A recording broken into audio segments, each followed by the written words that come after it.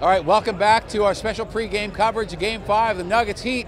So that beautiful mural, Nuggets mural on Colfax that we've all come to love, it's getting some new additions. It is outstanding, and Denver 7's Christian Lopez spoke with the artist today and shows us how the team's historic finals run is inspiring him. It's been really good just to see people be confident about our team.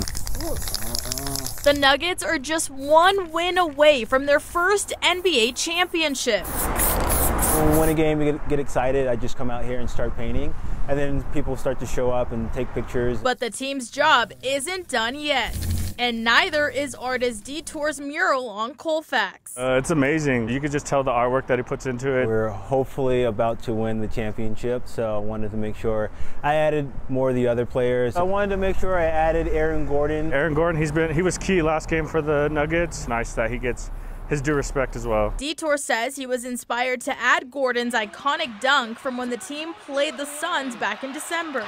Gordon! Oh my goodness! So that one was the one heard around the world. And he's working to add more players this week. Michael Porter Jr. and Bruce Brown, because he came alive that last game, really saved us. So we really want to add him, add Mike Malone and Caldwell Pope, and Christian Brown. And of course, the trophy in the center. It's been really good just to see that no matter what background you're from or where you're at in life, it's like this is something that's really resonating with you. And how great would that trophy look up there, right? Detour says he is going to add that on as soon as the Nuggets take the championship.